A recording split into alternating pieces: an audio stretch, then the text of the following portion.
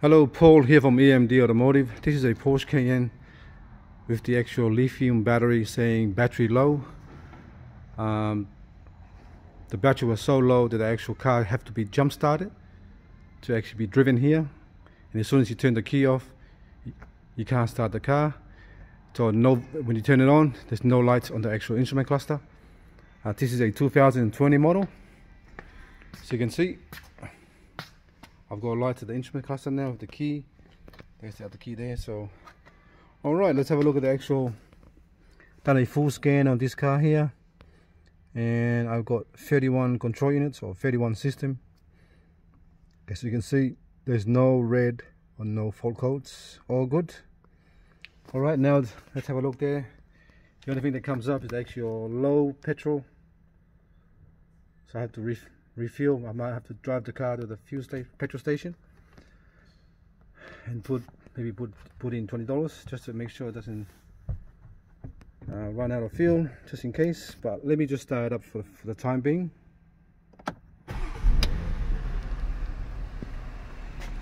So you can see, took the battery out, charged it, repaired it, put it back together. Had to open the battery up and then actually do my work and then refit everything back together, and actually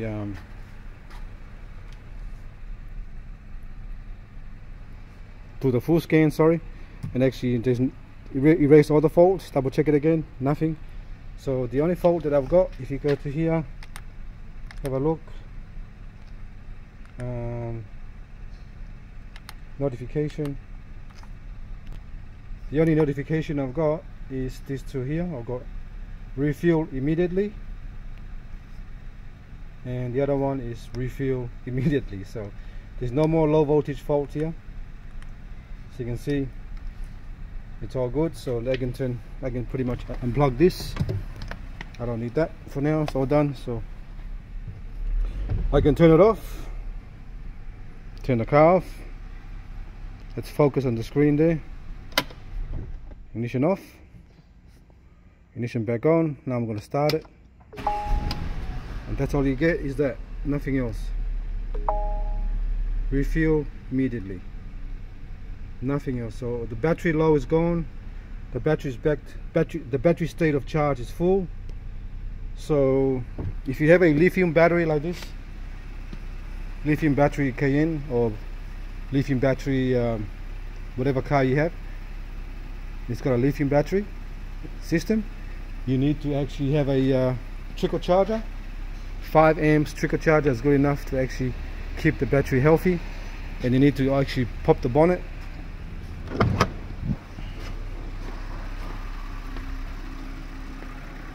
Every time you don't want to drive, every time you park your car for a long time, for a very, very long time, open the bonnet up, connect the positive cable to this one here, which is positive, and connect the negative, which is earth, to this one here. So black cable is your earth, negative, and then the red cable to the actual positive there,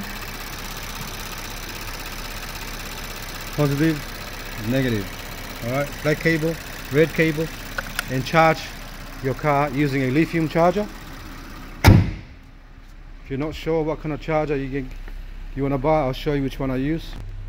You can use these ones here, they're pretty good. 50 is the 15 amp. You don't have to get the 15 amp, just select lithium battery here, and then everything, then the charger will do everything. But all you need is a 5 amp. You don't need a 15 amp, just get a 5 amp and you'll be alright.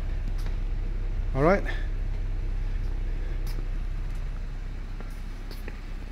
pretty much this car is ready for the customer to pick up. I need to actually road test the car to double check everything using the computer when I'm driving, but the car's ready, so I need to put maybe $20 of fuel into this car here just in case it runs out of fuel. Alright, thanks for watching, and please subscribe.